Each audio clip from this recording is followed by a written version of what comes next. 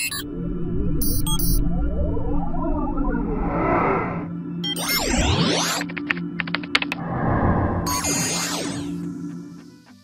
day. In this short video, we're going to explain how to use Microsoft Edge to set up two different profiles, one for work, one for home, to access your Office 365 content. Now you may ask, well, where would I use that? Well, if you are in an office, your browser, MS Edge, is likely already signed into your corporate account. If it's not, it should be, generally speaking.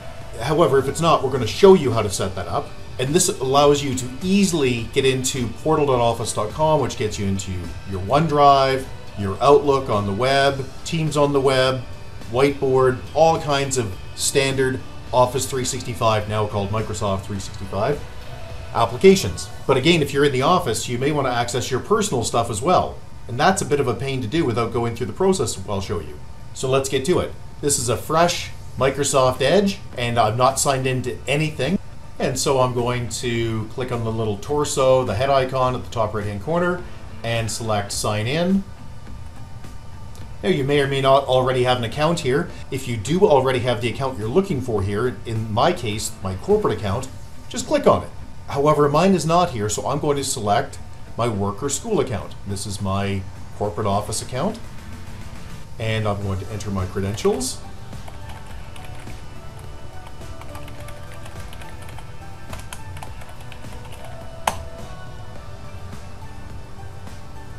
My company requires me to enter my credentials in their system as well. And this company has two-factor authentication. You probably don't. Click OK on the authorization. And it will complete setting up this profile for you as your work, as your corporate profile inside of Microsoft Edge. So click Done. So now I can click Sync. And in a minute or so, you will see my favorites and other things show up. You'll see my icon is shown up in the top right-hand corner.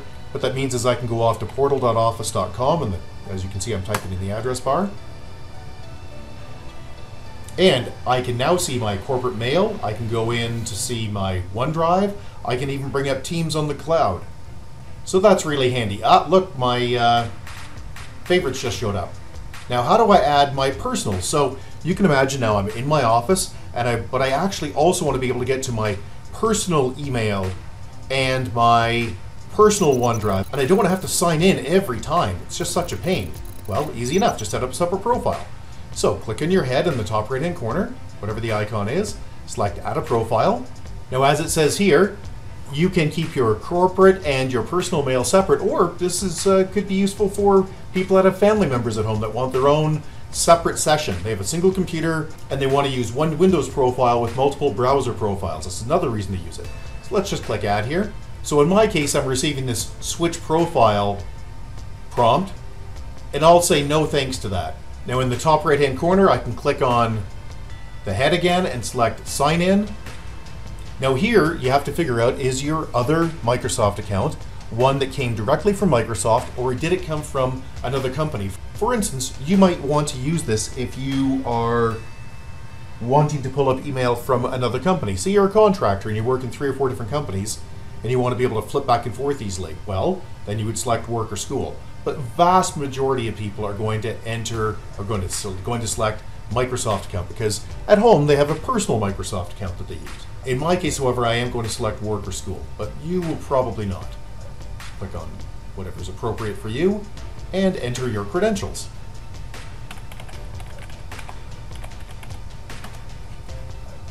And again, I have two-factor authentication set up, so you probably won't see this, but if you do, just follow whatever process you require. Click allow, click OK, I should say, and bingo. And when sync pops up, click on sync. You can click customize, but we're going to show you that separately. So now I can, again, surf off to portal.office. If I could type, that would be better. Portal.office.com. And I can select the account I wish to use. And from now on, it will remember it. And you can see this is in dark mode, one of the nice little features that it remembers. And I can again go to my my Outlook on the web. I can use my OneDrive. I can go to Teams on the web. So I'll click on that, and you'll see it'll bring up Teams. Actually, we'll just skip this because you can see it's going to load. We'll get out of that. Now you may ask, well, what is it actually going to sync? Let's find out.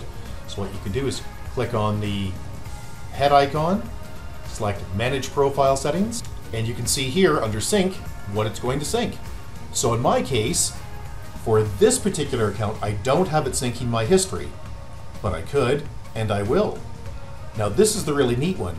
I can have it sync the tabs that I have open. That means I can go from my home machine to my work machine, and they will sync up, which is pretty cool. Another place where this shows up is if I click Start, and I select the head icon, and I select Change Account Settings, you will see that it's automatically added the other accounts here. And I can now easily, let's close the browser altogether, and then relaunch it. And you can see here, I'm logged in as work, and I can just spin off to portal.office.com, get into my Office 365 data with no troubles. And I can easily just flip over and go to my other account.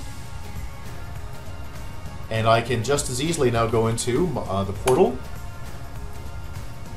And you'll see it will change to dark mode. There it is. And I can get into my personal content. So I can switch between these now just by toggling back and forth. Very, very easy. Now one of the things you may notice is that the head icon down at the bottom actually shows which profile you're in, which is kind of neat. Alright, if you found this video useful, please click like, as it very much helps with Google algorithm. Subscribe is also appreciated. If you have any questions or concerns, please put them in the comment section below. We'll be happy to help. Or you can always get a hold of us at www.urtech.ca. That's urtech.ca. Thanks, bye-bye.